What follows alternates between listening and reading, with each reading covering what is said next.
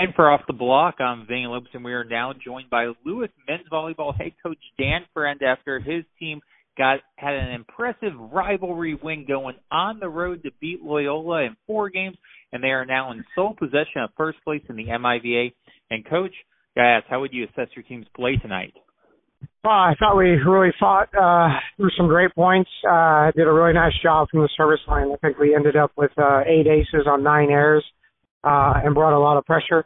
I thought early in the match we kind of left some points on the table, but as it progressed, we started to turn some of those points that we created from the service line and ultimately put us in a position to win. Well, talking about the match with the way it played out, first game goes into overtime, tight match. What does it say? But you then are able to rally back and win the next 3. What does that say about your team that you guys are able to overcome a tough overtime loss and still continue to get out of the win?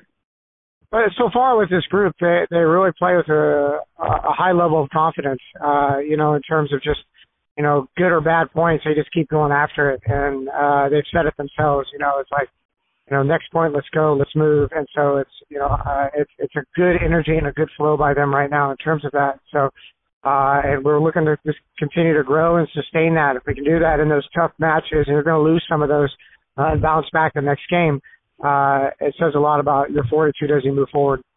Yeah. Now talking about later on in the match, I do have to ask, third game was close, fourth game you guys came out, went on a huge run up to 10-3 at one point. Started that fourth game, what do you feel was the big difference that allowed you guys to go on that really fast start? Well, I think it was the third game that catalyzed it. I think we were down in that third game, 2017, and then ultimately we made a late push in that game and really flipped the score and put us in a position to win and turn like 3 points in a row with a serving sub and a blocking sub. And so it goes into that next game. And then from the service line, we just brought a lot of pressure right at the start. I think Coonan had 3 of his 5 aces on that run, and tagged a couple sidelines. And then, Booge tagged a sideline. And so it just really broke open the game from the service line and turned some points and really put a pretty big gap on the game for us, and then stayed steady the rest of the match, the rest of the game. Yeah. Well, you talked about your pins a little bit. Do want to ask you about one. Julian Moses had a match high in kills tonight, hit about 400. Can you just talk about what he was able to do, be so successful out there on the court?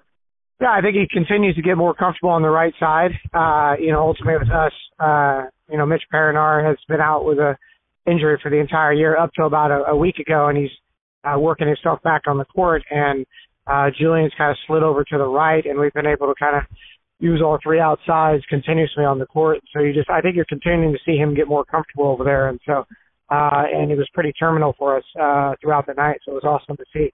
And Coonan, we continue to ride, and he put up some nice numbers as well for us. So. Yeah. Coach, I do want to ask you, maybe for the people who haven't played volleyball at a high level, very much including myself in that category, what is the biggest challenge for a player switching over from the left side to the right side? Well, I think it's just, especially the out-of-system attacking. I think in-system, not as much sometimes for the good attackers. Some guys, naturally are good from both sides, and then some guys aren't quite as adept. But I think, being patient, letting the ball cross your shoulder as a righty, when you're on the right side and you haven't been playing it all your life, that can be a little bit different. So it's more just some adjustments in tracking the ball as an attacker, and I think he's done a nice job for us, continuing to get kind of better over there. Yeah. Now, Coach, do want to ask, you look at this match and what it means. Obviously, a lot of volleyball left to be played, but you are in first place right now in the conference. Obviously, huge in the MIVA, as you know, regular season determines your seeding and home court advantage. How important is it for you guys to have home court during the MIVA tournament? Well, I think, it's great. I think that's why you fight for it. It's like, ultimately every game is important in terms of putting you in that position from a conference standpoint, for sure. So, our goal is put ourselves in that position at the end of the year to host as many games as possible, because as a home court advantage, there's a lot of comfortability in terms of that. Any road game you can get is a huge bonus. You know what I mean? You got to take care of home and see how many road wins you can get. In this first half, the guys have done a great job with that, being on the road at Ohio State and McKendree, and getting those wins, being on the road at Lindenwood and Quincy, and being on the road now at Loyola. And so you look at that first half there, and those are all big score wins for us. And I think as we get into the second half, you got to take care of home, and that'll be a really important piece for us. Yeah. And Coach, final question, we'll let you go on this. For those fans who may not be fully accustomed to MIVA volleyball or as plugged in as some, can you describe what this rivalry is like? Because obviously it's intense, but there's a lot of respect on both sides.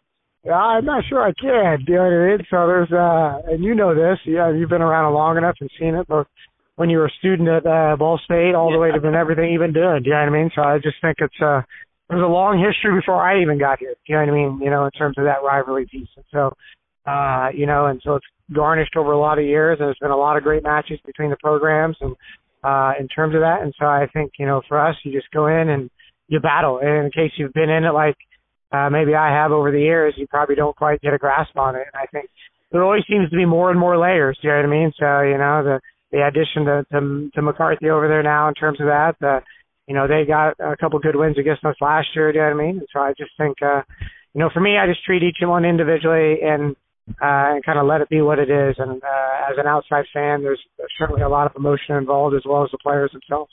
So.